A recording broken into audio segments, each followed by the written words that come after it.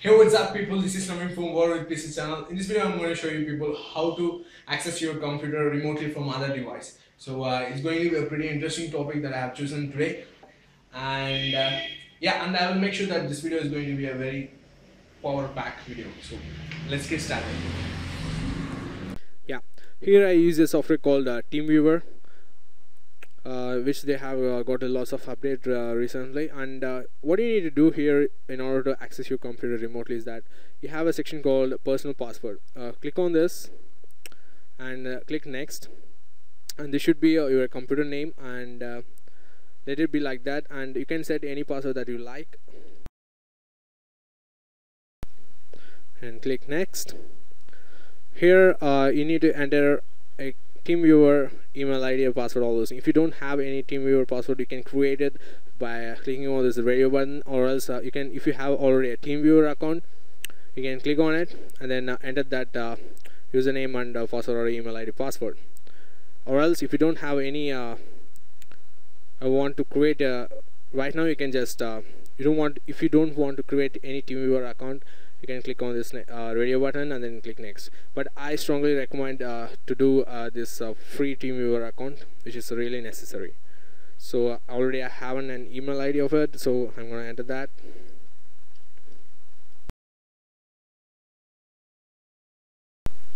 Click next. Anywhere via your computer list from now on. So once if you did this, there will be an icon which shows that PC, and yeah, right now I'm in on the other device. So from this device, which is nothing but a laptop, I'm going to access my computer. So once if you've done that signing process, you need to go to your email ID and check for it. This is a login.teamviewer.com where you need to log in. If you created a TeamViewer account very newly, and you need to go and confirm it in your email account. Yeah, you will be getting something like this. Thank you for registration, TeamViewer, and you need to click on this link in order to go to this page, and you need to enter an email ID which you have given in the TeamViewer account, and then password. Once if you have entered into your TeamViewer account, there you can see something new computer has been added, which is nothing but that what your process have done. So this is my PC, home PC, nothing but a victim. So there is an option called connect. So what happens when I click on this connect button is that you can see on your own eyes.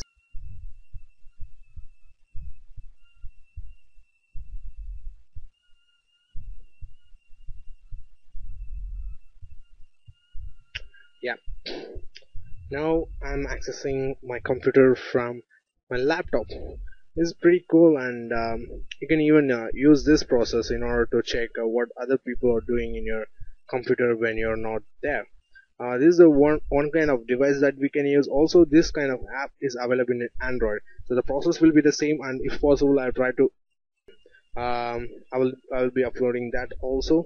So and you can notice that your desktop background is changing completely into the black. You can say change that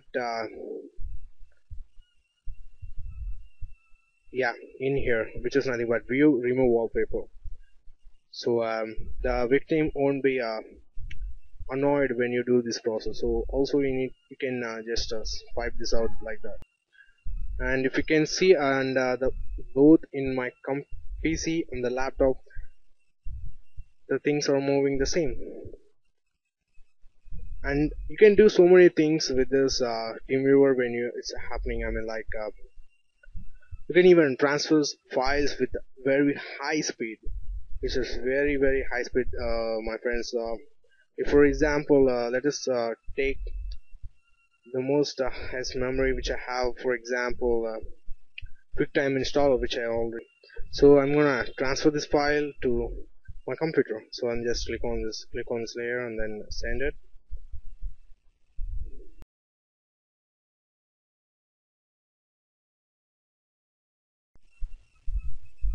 Yeah, you can easily transfer it at a very high speed, and that's also one of the very great benefit that we have here.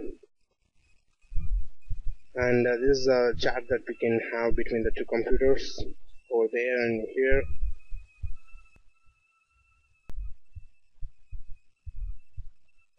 You can even record this the thing what's going on in your both computers, so which is a kind of proof that what other person is doing on the other computer.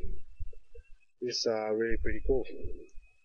So yep, this is it for today, and hope you like this video. And if you like this video, don't forget to hit like, and there and if you have any other doubts, just to comment on my video, and I will reply you for 100%. So thanks for watching.